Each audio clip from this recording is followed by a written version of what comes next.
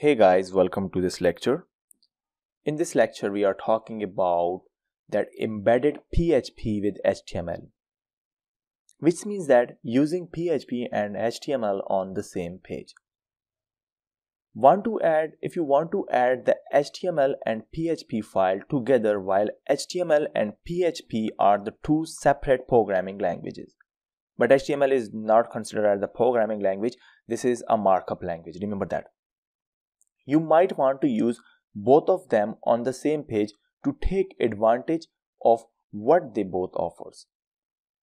With one or both of these methods, you can easily embed HTML code in your PHP page to format them better, make them more user-friendly. The method you close depends on your specific situations. Firstly, I will tell you about how to use the HTML and PHP together. Let's just see how we use it. Here you can see that this is HTML and this HTML here is my HTML tag. Hope so you understand now. Now this is the head tag. This head tags means that inside this tag you have to provide or you have to write your title of the page. That what this page is for or what this means this code is for. Okay. Here you can see that I just define the title.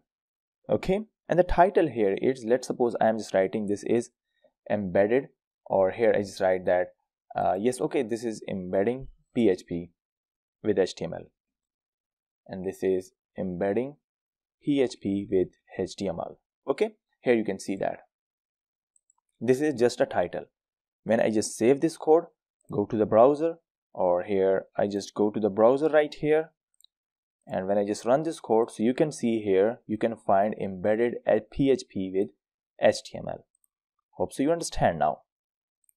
Now here after this you can see that this is our header section. Now just come to the body section right here.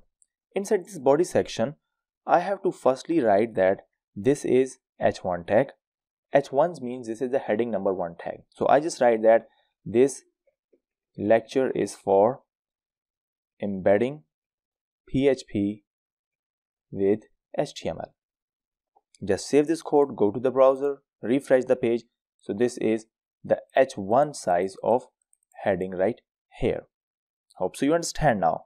Now here I just go back to the browser.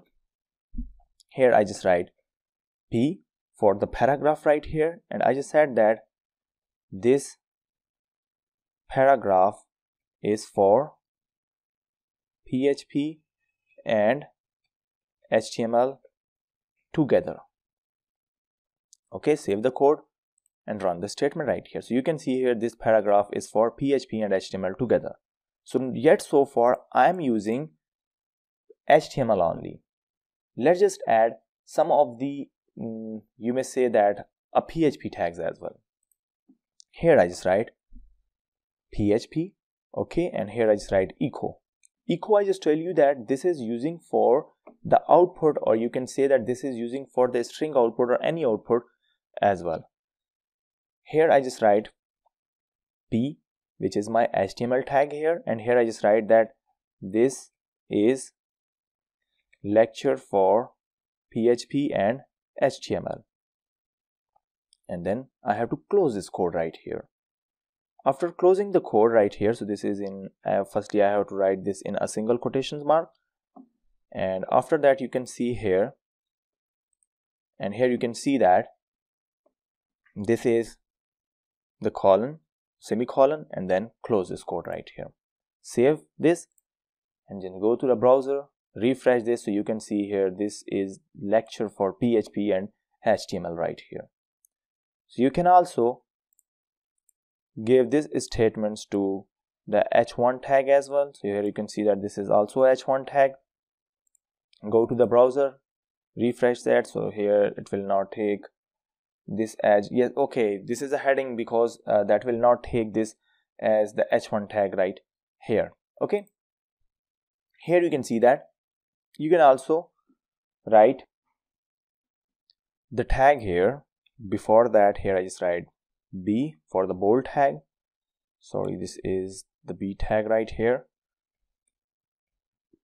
and here I just write this is heading. Okay, refresh, so you can see that this is the lecture for PHP and HTML right here. You can see here I just bold this text here with the help of this B tag right here. Here you can see that how simple we are using HTML and PHP together. So this is just a lecture on that embedding PHP and HTML together. If you find any of the problem regarding this lecture, please let me know, and thanks for watching this lecture.